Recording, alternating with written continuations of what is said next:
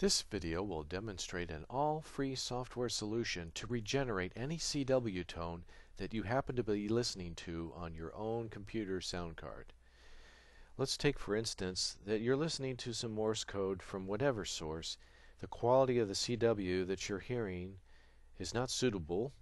It's a poor quality of tone, the rise time isn't right, the fall time is too long, or the pitch isn't right, or it's just fuzzy or square wavy, or you just don't like it and you wish you could change it.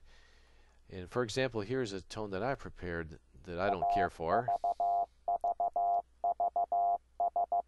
And using the method I'm about to describe in more detail, here's how I was able to clean it up and regenerate it and use another code practice oscillator that's a software oscillator to totally change the quality of this.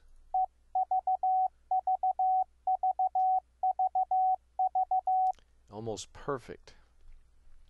And of course perfect is a relative term, but you can change it however you would like to hear it, to whatever pitch, however hard or soft keen you would like. You can do this using a regenerative CW method that uses all free software. And let me describe what I'm doing and how I'm doing that. I'm using this sound card as a second sound card to send the output audio. Instead of listening to it directly, I'm taking the audio instead from this mumble and sending it to that sound card. I don't have speakers hooked to it yet. Instead, I'm using an audio derived keying switch. So it's taken the audio voltage, it's going to rectify it and key a transistor. So for the duration of this incoming CW element, it will key this transistor the same length. I'm using an 8 ohm to 1K ohm transformer instead of a 1 to 1. And I found that that works better. So you have to kind of, depending on your sound card, you may have to vary what transformer seems to work best for you.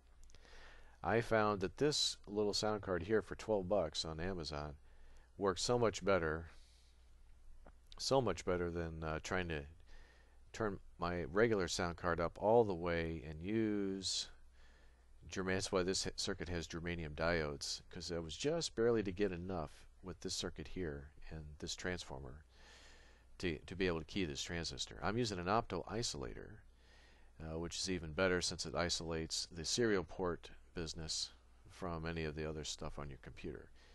So this keys a serial port pin, which then keys this software code practice oscillator, and that's what you're hearing.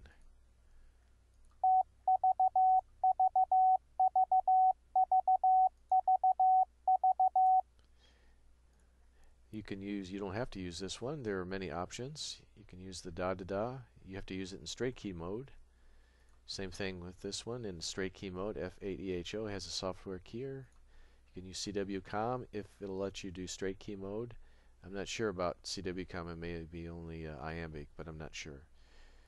Morse code tools also has Morse keyer that has straight key mode. So set it up in straight key mode. Give it a try and manipulate the pitch, the rise time to however you like to hear your CW best. And any pitch or any quality of tone coming into your computer sound card, no matter how bad it is, you can make almost perfect with this audio CW regeneration method using all free software. Thanks for watching.